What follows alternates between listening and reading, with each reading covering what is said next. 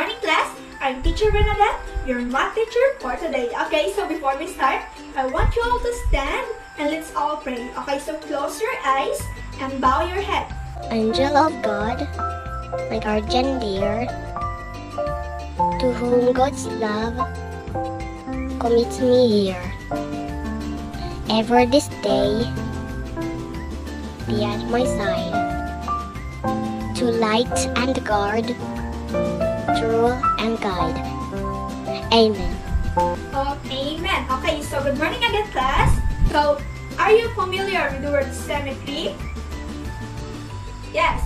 Okay, so symmetry means that the shape is identical to the other shape when it is moved, rotate, or flip. Okay, so I think this topic will be easy for you. Okay, so because our topic for today is all about the types of symmetry. Okay, so we will be discussing the 3 types of symmetry. So I want you all to listen carefully and participate to our class. Okay, so now I will show you different pictures. Okay, so you will guess what was the pictures I will show to you.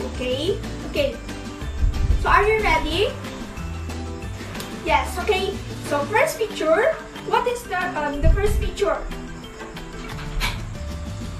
Yes, very good. So okay, the first picture was the honey house. Okay, so how about the second one? Yes, very good. So it is a starfish. Okay, the second picture is a starfish. So how about the third one? Yes, very good. So that was a butterfly. Okay, very good, children. So now we will discuss the different types of symmetry. Okay, the first one is the translation symmetry. Okay, so if an object is moved from one position to another with same orientation in the forward and backward motion, so it is translation symmetry. So in other words, it is defined as the sliding of an object about an axis. Okay, so among those 3 pictures that I showed to you a while ago, okay, so translation symmetry follows pattern. Okay, it follows axis. So among those 3 pictures, which those pictures are an example of translation symmetry? Okay, very good. The first picture, the honey house. Okay, so the honey house, there are the shape of pianos, right? Just like the shape of the pianos. The shape, that shape is repeated in an axis, so it has a pattern. Okay, so very good. Okay, so the next type of symmetry is rotational symmetry. Okay, so when you say rotational symmetry, so it is also known as the radial symmetry. Okay, this exists when a shape is turned and the shape is identical to the origin.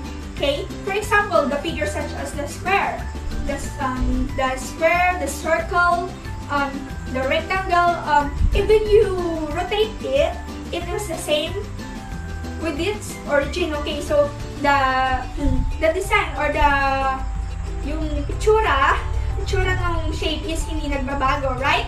Okay, so among those 3 pictures I showed to you a while ago, so which among those pictures are an example of rotational? Yes, very good. So the second one, the starfish. Okay, the example of rotational is the starfish. So this is what is starfish. Show how the structure of the starfish follows the rotational symmetry. Okay, if you turn and rotate the starfish, it will still look the same, right? No changes, right? Even you rotate it, the shape is star, right? Okay, so it was the example of rotational symmetry. Okay, so did you get that, children? Okay, very good.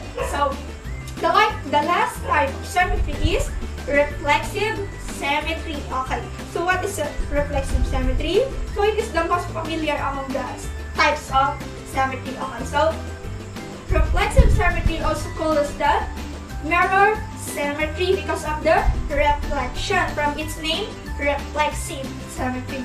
So it is a type of symmetry where the half of the object reflects the other half of the objects. Okay, so the left side is the same with the right side because it reflects, right? So among the pictures I showed to you a while ago, which among those pictures are the example of reflexive symmetry? Okay, very good. The butterfly, because the one side of the butterfly is similar to the other side. So the design of the right side is it reflects the design it reflects from the other side also. So very good. The butterfly is example of reflexive. Also our face is identical from left side to right side. Okay, so the human face is example of reflexive symmetry. Okay, now for your activity, so I will show to you different types of different pictures, and you will guess if what type of symmetry they are. Okay, so so are you ready? Yes. Okay, so number one picture.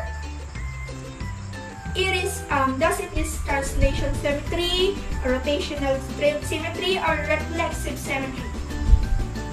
First picture.